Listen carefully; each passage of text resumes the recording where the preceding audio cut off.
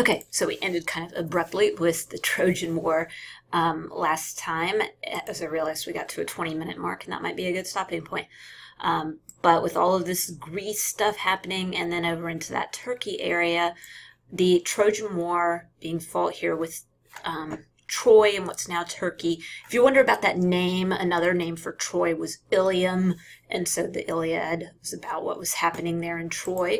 But it's a conflict that you may know a lot more about than you realize, because we get a lot of terms and names and things that still come out of the war. If you clean your house using Ajax, a cleaning detergent that comes from the strongman Ajax, your Achilles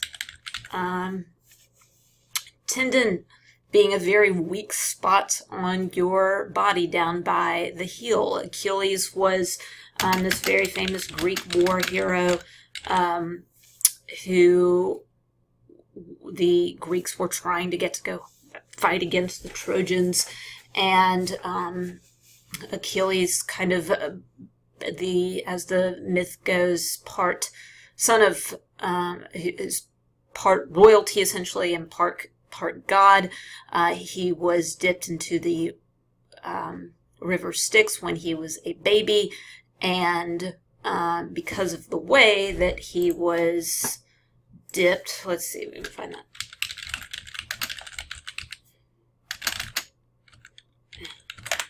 He, as his mom dipped him here to give him immunity. Those are weird pictures, because what are you going to find when you're looking for a weird picture of a baby?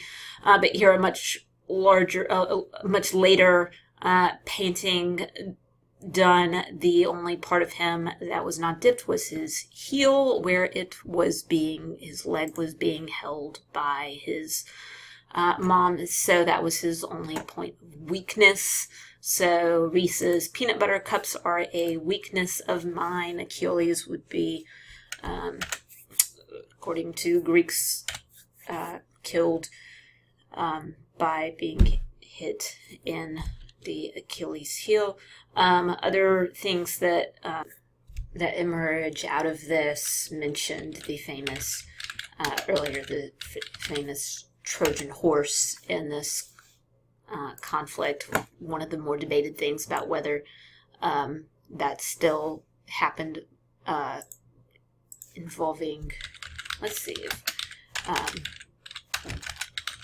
anyone who has seen Monty Python things knows that it involves a Trojan rabbit as a spoof on, oh man, an ad.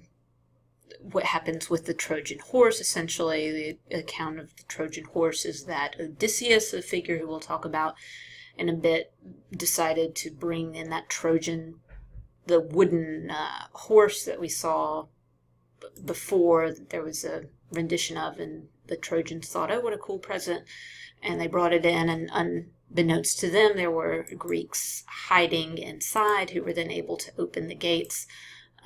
So now at this point here, they make a spoof of that with the Trojan bunny rabbit, and they were supposed to be inside, and it turned out that they weren't inside. So if you like little satirical things, then we got that there for you. Where was I? Back here in the Greek culture. So Homer writing those things. Oh, the golden apple. If any of you ever watched WYFF, they honor a teacher weekly with a golden apple award winner. That's not so great of a thing, really, because this golden apple was in the Iliad set up a dispute and designed to create discord among some of the goddesses present. So that is this essentially the some of the major things that are going on in the Iliad. When the Trojan horse was supposedly built by Odysseus, and so then in the follow-up, kind of like the sequel, if you will, the Odyssey is about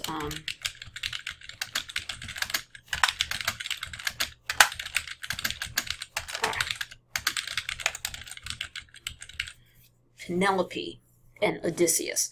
Odysseus, a Greek soldier from the war, trying to get back home to his beloved wife, Penelope. Penelope has been a faithful wife. So again, you've got sort of a teaching component here in history, because she is viewed as sort of this ideal woman, virtuous for waiting for her husband. She's got all of these other men who are ready to marry her and saying, your husband's never going to return. I can't imagine having that many men waiting around for me like that. But it's been about 20 years, and she does not give up this hope that Odysseus is still trying to return home, even though he can't text her and say, OMG, I'm so sorry that I'm late. So she waits for a couple of decades for her husband to return. This is where you've got the one-eyed Cyclops, another movie that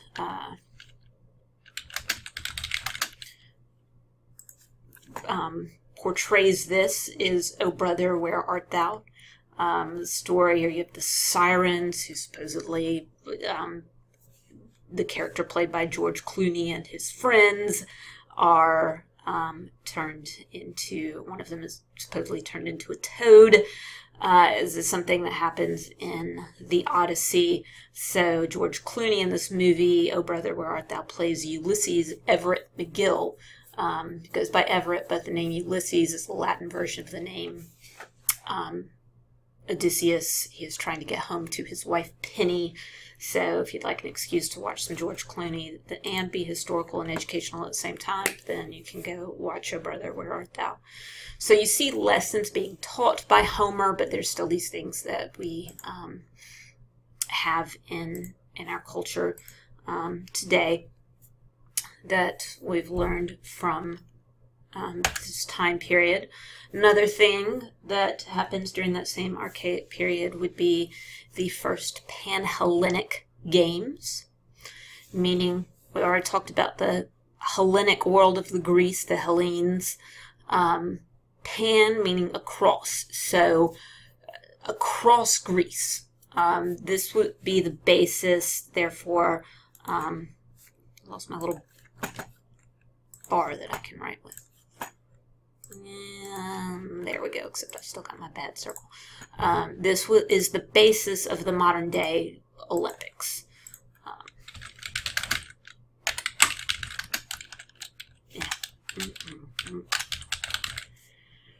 Only men were allowed to compete.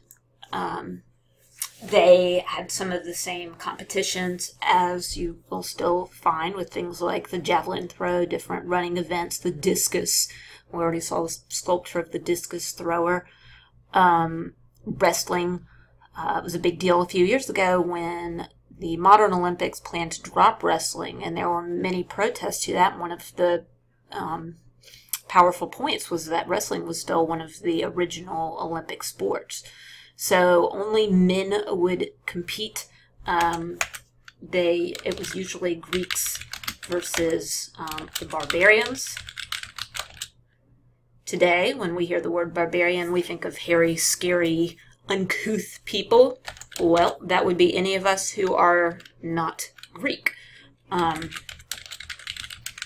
Greeks used that terminology in a pejorative way to insult non-Greeks who were not as beautiful as Helen and as wonderfully advanced. Apparently their language used a lot of consonants, and it sounded like bar, bar, bar, bar to the Greeks. So that is the origin of the word barbarians. There, as Greeks and non-Greeks competed alongside each other in the Pan-Hellenic games. Wanting to show some of the similarities, you could find at some of these competitions some zanes. Zanes were bronze statues of Zeus, and they were built with the money from fines collected from cheaters. So just like today, if someone these people competed naked, which is weird. Thankfully, athletes today in competitions have clothes on. But players are stripped of medals from the Olympics.